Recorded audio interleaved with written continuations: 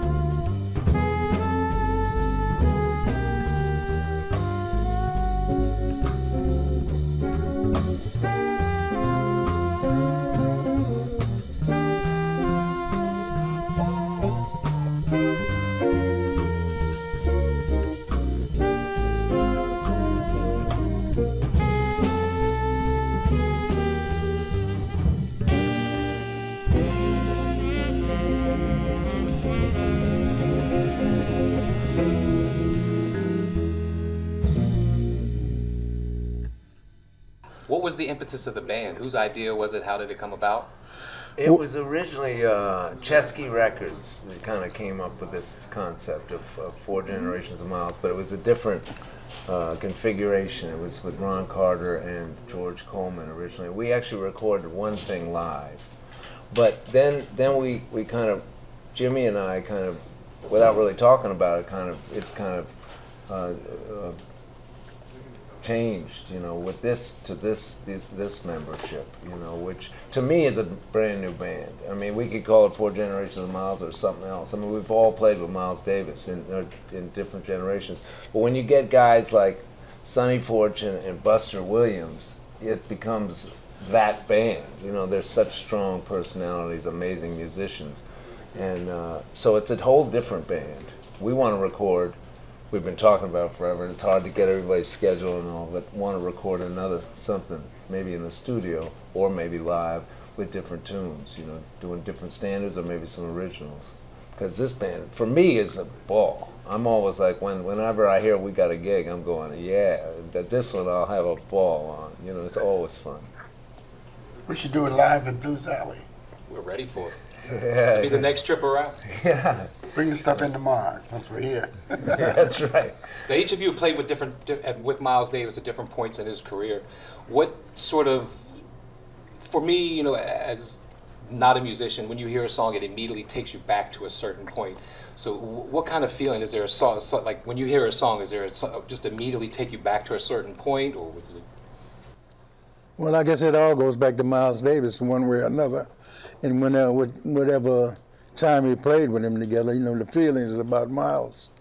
I guess so we play a lot of Miles songs, you know, and we can all remember where we were and what we did when it happened, you know, we remember Miles. So, and another thing I want to add to what he said about the conception of this music, it was, Chesky was a friend of my wife's, her name is Elena, and it was her concept to put this together to make the record.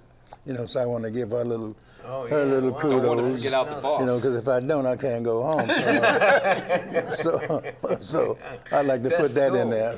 You better put it in there. It was a great idea. I'm just so glad it's keeping going, and I especially like this configuration. It just, vibe-wise, it just works. It just seems loose and together at the same time, which you know, and I get inspired every time playing with these cats. You know, How do you pick the songs? I mean, is it just sort of songs you played with Miles, or just songs sort of that catch the spirit and sort of roll with it? Kind of like that, and we played some of these tunes we recorded on that earlier record with Ron Carter and George Coleman. That was a different band, and that's why I say I want to do another. We're all kind of talking about doing another recording with different tunes. With some of Miles's tunes, or that Miles had played, some standards or some originals, I guess, you know. But So how has the band evolved since I know you, Ron Carter and George Coleman were the original members, and how did Buster and Sonny come into the band? just they were the cats that kind of originally Buster did it with George. And then Sonny started doing it. You know, we said, you know, because George couldn't do it, was going through, I guess, some stuff that he didn't feel like playing so much, and so Sonny was available. And then when you know, it just completely changes when you get cats like that, and it's just, for me, I love that combination too. It was great, but this for me just works better. I mean, it just seems like goes in a different place. I think that leads us into hearing a couple more tunes. You guys up to play us a couple more? Yeah. The next thing is this kind of free ad-lib thing, right?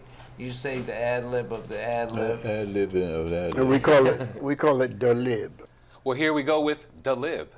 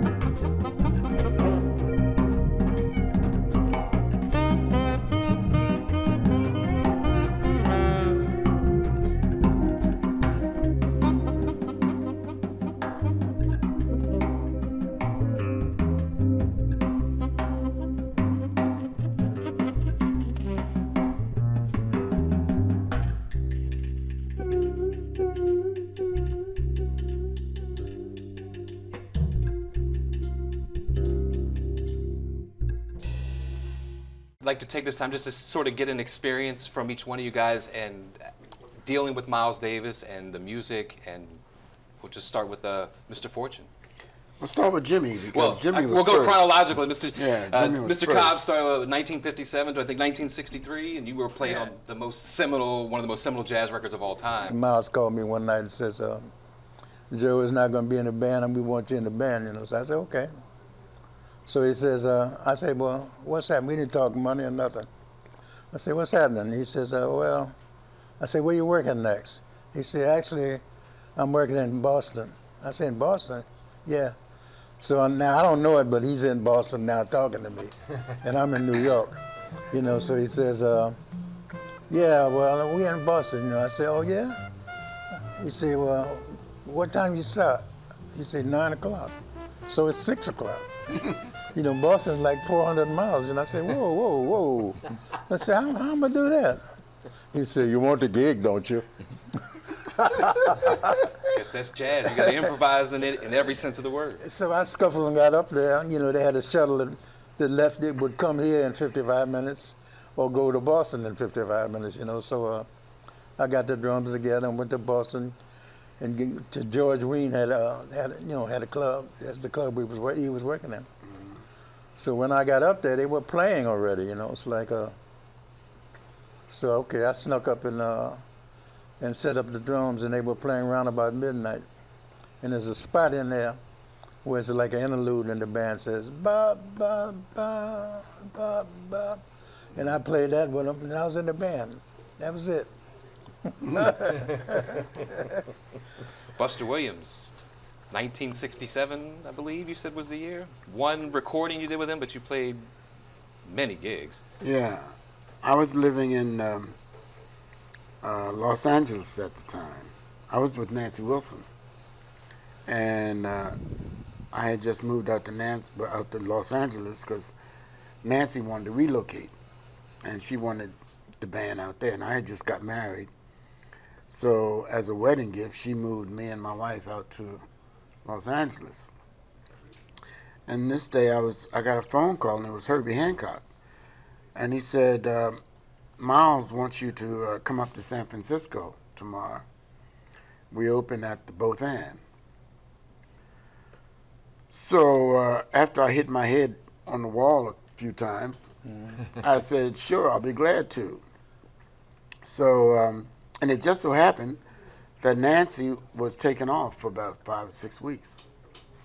So I went up to San Francisco and joined Miles and worked for him those 5 or 6 weeks. And he wanted me to stay with the band, but I was doing so good with Nancy at the time. I just bought a yellow Stingray Corvette. Ooh. And Nancy was paying me every week, whether we worked or not. What do you call that? I don't know. Good. Very good. So, so I did this stint with Miles, and then he came back to LA the following year, and I did another stint with him. And we went in the studio one day and recorded one song. I think it was Wayne Shorter's, what was it? Not Water Babies, something I forget what it was. And so when I was in the band, it was Wayne Shorter, Herbie, and Tony Williams. So this was 67, 68. Mr. Fortune, we'll keep it chronological here. I read where you were with McCoy Tyner and Miles had asked you to join the band. You turned him down once, and then he came back around, looks like 1974, and you decided to accept. And did you get the same sort of immediacy in your invitation to the band? Well, what had happened was at that particular time I was working with Buddy Rich's band, and Max Gordon asked me, did I want to bring a band in the Vanguard? And I said absolutely, because I had been working there prior to that with McCoy. And so Buddy and then didn't want me to take off to go in the Vanguard with my band, but I told him, I said, man, I have no choice. But anyway, and he was getting ready to go on the road. So the last night, Miles came up to me at the corner of the bandstand. You want to join my band? And that's how it all came about. So I went back and told Buddy that I was going with Miles. How'd that go over? How'd that go over? Yeah, that's the You can tell by the reaction. Well, his manager said, you know, I mean, you're gonna. I said, hey man, yeah, I gotta go with Miles. So, and what made it a little easier, we were getting ready to go on the road, and I wasn't necessarily looking forward to going on the road. So just by coincidence, it worked out from the Vanguard to Miles, and that's how it all came about. Now, Mike, you catch him in a completely different point in his life in the music. You joined in the 80s, so tell us about that in the sort of the electric period. He'd been, I mean, you were in kind of in the electric period too. Well, that's what I wanted to mention. Yeah. That the lib that we played was kind of in the concept of when we worked with Miles, it was more into fusion. And more open in some ways. Electronic. He was always pretty open, right? Even the way he would play standards was always Right. just- It was always his He way. didn't say it was his way, but it seemed like to me he never told somebody you got to do just this. Right. Sometimes he would do it, but most of the time he tried to leave it open so somebody's personality He could wanted, shine. yeah, your sound. exactly. He wanted you. That's why he That's wanted why you. he put. Right. So after he'd been in retirement, Bill Evans, he hired Bill Evans, who was recommended by Dave Liebman, you know, who played previous, you know, and Miles had been off for like 7 years, something like that. And Bill and I played a little gig at a little place in Boston, and Bill said, I'm going to recommend you to Miles because he's got a guitar player, but they're not really getting along. And I knew the guitar player was a beautiful player, but it wasn't working out personality-wise.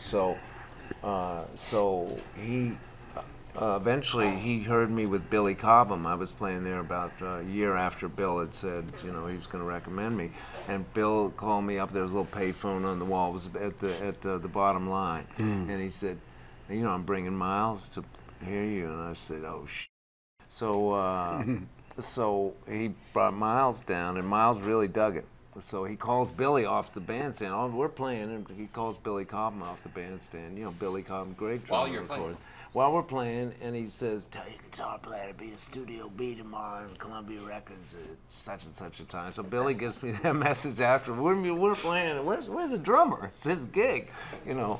And anyway, Billy, we finished the set, and Billy passed that along. I mean, I grew up as an electric guitar player listening to Jimi Hendrix and Jeff Beck and a lot of rockers and blues players and playing on the radio, or, you know, a lot of Motown, you know, stuff. I grew up in Washington, and there was a lot of soul music on the radio. I play along with it, you know. It's kind of, but when I got into jazz, that was what I kind of started loving completely. Is more straight ahead, quote unquote, straight ahead, and then trying to mix it up, you know, in a way, because I didn't want to say, okay, I never listened to the other stuff, which is in my heart also, you know what I mean? But so I had to kind of mix it up. And Miles was totally open to that. He liked the fact that me and who was playing at the time? Well, Bill, of course, was a great bebop player, you know, a great jazz player too, Bill Evans. He liked all those lines. He liked all that stuff. And so it was very interesting, man. But at first, we didn't think he knew what he was doing in some ways. It was so loose, you know. At one point, Gil Evans was there. We were rehearsing at his house on 74th Street or something like that, his apartment. 77th. And we'd rehearse up there. And Gil was, you know, kind of helping him put his concept together, kind of. And it was loose. He had an idea, but he wasn't quite sure. So one time Gil was playing, hey, Miles, remember this? Right, he was playing a little melodica, real up high. And Miles, because he used to quote from that tune. It was a French folk song. Right. And then he started playing it. Marcus goes, boom, boom, boom, boom, and it became Jean-Pierre. And Miles put his name on it. It's actually a French folk song. He did a lot of that. He did a lot of that. Well, on that note, let's get into one more tune. You guys will play one more for us? Yeah. Here we go with 4 Generations of Miles.